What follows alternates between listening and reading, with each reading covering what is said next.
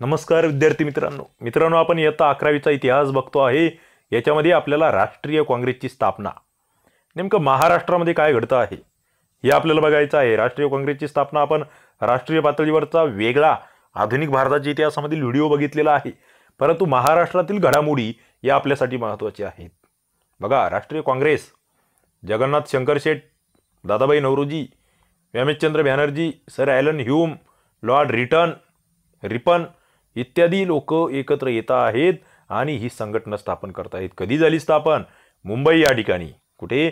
मुंबई या ठिकाणी आपण बघतो आहे 28 डिसेंबर 1885 गोकुळदास तेजपाल संस्कृत महाविद्यालय याच्या सभागृहामध्ये राष्ट्रीय सभेची स्थापना झाली।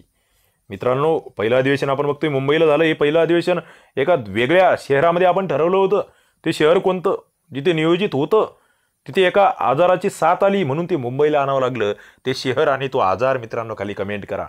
प्रश्न आलेला आहे, प्रश्न आलाय म्हणून प्रश्न विचारतो आहे, तुम्हाला उत्तर जमलं पाहिजे। आपण हे जे आपण भारताचा इतिहास बघितलेला आहे, खाली प्लेलिस्टमध्ये जाऊन आधुनिक भारताच्या इतिहासाची प्लेलिस्ट तुम्ही बघू शकतात, राष्ट्रीय काँग्रेस बघू शकतात, त्याच्यामध्ये याची उत्तरं आहेत। बघा, या ठिकाणी भारतातील किती प्रतिनिधी आले? 72 प्रतिनिधी आले। आपल्याला या टॉपिकमध्ये मित्रांनो राष्ट्रीय काँग्रेसची स्थापना आणि मवाळ कालखंड बघायचा आहे महाराष्ट्राच्या संदर्भात, परंतु हे लक्षात घ्या, आता संपूर्ण देशासाठी एक व्यासपीठ या काँग्रेसच्या निमित्ताने तयार झालं। राष्ट्रवादी भावनेला या ठिकाणी संघटनात्मक स्वरूप प्राप्त झालं आणि त्याच्यातून एक विधायक चळवळ सुरू झाली। काय चळवळ आहे ही? जी चळवळ आहे हीच चळवळ भारताला स्वातंत्र्य मिळवून देते आहे 15 ऑगस्ट 1947 ला। राष्ट्रीय काँग्रेसच्या कार्याचे आपल्याला टप्पे पाडावे लागतात। त्याच्यामध्ये 3 टप्पे आहेत मित्रांनो। पहिला टप्पा 1885 ते 1905 मवाळ किंवा नेमस्तांचा कालखंड। दुसरा टप्पा 1905 ते 1920 जहालांचा कालखंड, लोकमान्य टिळकांचं युग।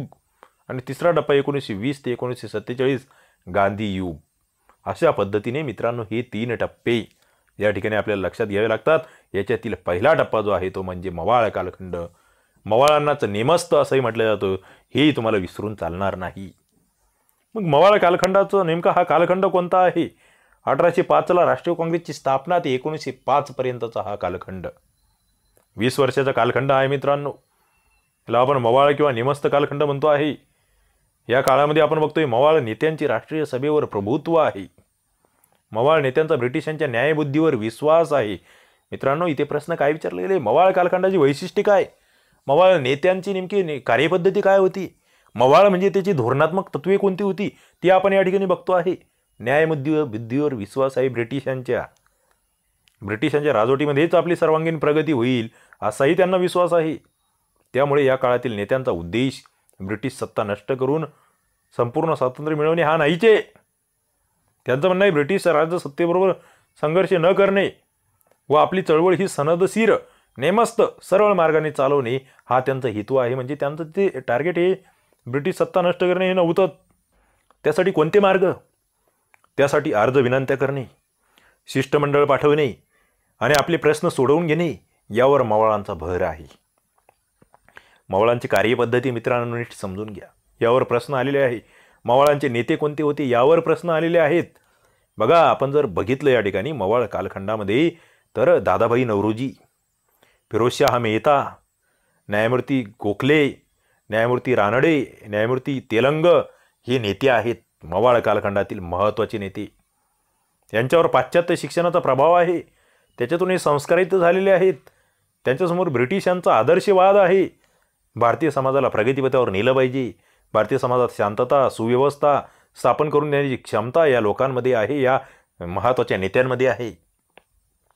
याचबरोबर यांचं एक मत आहे की ब्रिटिश हे न्यायी आहेत, ब्रिटिश हे उदारमतवादी आहेत, ब्रिटिश हे लोकशाही प्रेमी आहे आणि त्यामुळे त्यांच्या सत्तेवर मवाळांचा विश्वास होता। मित्रांनो, अत्यंत महत्त्वाचे असे मुद्दे आहेत। आपण या ठिकाणी बघता आहेत दादाभाई नौरोजी सुरुवातीच्या काळातले अत्यंत महत्त्वाचे नेते। मवाळांना काय वाटतंय? मवाळांचं मत काय आहे? मवाळ म्हणतात रक्तपात, वित्तहानी इत्यादी करून आणि सामर्थ्यशाली जे ब्रिटिश आहेत यांच्याशी वैरत्व पत्करून आपल्याला काहीही साध्य होणार नाही। उलट राष्ट्रीय भावना आपली विघटित होईल। यासाठी त्यांना न दुखवता त्यांच्याकडे आपण अर्ज केले पाहिजे, विनंत्या केल्या पाहिजे, शिष्टमंडळ पाठवली पाहिजे, आपले ठराव मांडले केले पाहिजे। म्हणजे मित्रांनो एक सनदशीर मार्गाने, घटनात्मक मार्गाने आपण आपले प्रश्न ब्रिटिशांशी गोड बोलून सोडवून घेतले पाहिजे. एक सोपा शब्द, सोपं वाक्य लक्षात घ्या, गोड गोड बोलून ब्रिटिशांकडून आपल्या समस्या सोडवून घेणे, असं मवाळांचं धोरण आहे. आणि त्यावेळेस हे धोरण अत्यंत चांगलं आहे त्यावेळेच्या कालासाठी. ओके, या मार्गाने थोडाफार उशीर लागेल पण आपल्याला न्याय मिळेल यावर विश्वास आहे मवाळांचा. न्याय व कायदेशीर मार्गाने राज्यकर्त्यांवर दडपण आणून आपलं सुधारणा घडवून आणायची आहे, ही मवाळांची सनदशीर विचारसरणी आहे. मित्रांनो, भारतीय लोकांना राजकीय शिक्षण देऊन राज्यकारभार समर्थपणे सांभाळण्याची पात्रता त्या ठिकाणी निर्माण झाली पाहिजे यावर त्यांचा भर आहे. आणि मग काय करतायत मवाळ, यासाठी कशी करतायत ही ध्येय प्राप्ती? बघा, मवाळ नेते दरवर्षी ठराव पास करतायत, ते ब्रिटिश राज्यकर्त्यांकडे पाठवत आहेत. आणि ब्रिटिशांची नीती काय आहे? परंतु थोडेसे द्यायचे आणि बरेचसे नाकारायचे. मित्रांनो, या मुद्द्यावर प्रश्न आलेला आहे. सुरुवातीच्या काळात ब्रिटिशांनी कशी नीती अवलंबली? थोडे द्यायचे आणि बरेचसे नाकारायचे. मवाळांच्या मागण्या जास्त प्रमाणात त्या ठिकाणी मान्य केल्या जात नव्हत्या. अर्थात या मागण्या प्राथमिक स्वरूपाच्या होत्या, परंतु त्यांचे महत्त्व अनन्यसाधारण आहे. त्या काळामध्ये मवाळांनी केलेल्या मागण्या मंजूर होतील अशा अपेक्षा त्यांनाही नव्हती, परंतु ब्रिटिश सरकारने काही मागण्या मान्य केल्या. इसवी सन 1885 ते 1892 या काळामध्ये आपण बघतोय मवाळ नेत्यांनी कायदेमंडळातील निवडून येणाऱ्या सभासदांची संख्या वाढवावी, कायदेमंडळाच्या अधिकारामध्ये सुधारणा करावी, अशा मागण्या केल्या. भारतमंत्री व भारत मंडळ रद्द करावे, कायदेमंडळाच्या वर्चस्वाखाली न्यायसंस्था ठेवू नये, या मागण्या होत्या. स्थानिक संस्थांना अधिकार द्यावेत, वृत्तपत्रांना स्वातंत्र्य द्यावे, या मागण्या होत्या. आणि मग या मागण्यांचा विचार करून ब्रिटिश सरकारने इंडियन काउन्सिल ॲक्ट 1892 हा कायदा मंजूर केला. या कायद्याने केंद्रीय आणि राज्याच्या कायदेमंडळामधील त्या ठिकाणची सदस्य संख्या वाढवण्यात आली. हे महत्त्वाचे त्या ठिकाणचे बदल होते. या मागण्यांना मिळालेला हा प्रतिसाद होता आणि हा अत्यंत महत्त्वाचा होता. मित्रांनो, पुढे जर बघितलं तर एक महत्त्वाची मागणी आणखी एक होती की जे वार्षिक अंदाजपत्रक आहे त्याच्यावर चर्चा करण्याचा अधिकार मिळाला पाहिजे, तो देण्यात आला, परंतु मतदानाचा हक्क मात्र मिळाला नाही. परिणामी आपण बघतोय 1892च्या कायद्यामध्ये दिलेल्या सुधारणा या समाधानकारक नाहीत असे काँग्रेसचे मत झाले. म्हणून कायदेमंडळामध्ये जास्त सभासदांनी जादा अधिकार असावेत अशी मागणी त्यांनी केली. तर पुढील काळात आपण बघतोय नामदार गोखले 1905 मध्ये यांनी ऑस्ट्रेलिया, कॅनडा याप्रमाणे भारतालाही वसाहतीची स्वराज्य दिले गेले पाहिजे अशी मागणी केली. मित्रांनो, नामदार गोखलेंची मागणी आहे वसाहतीच्या स्वराज्याची.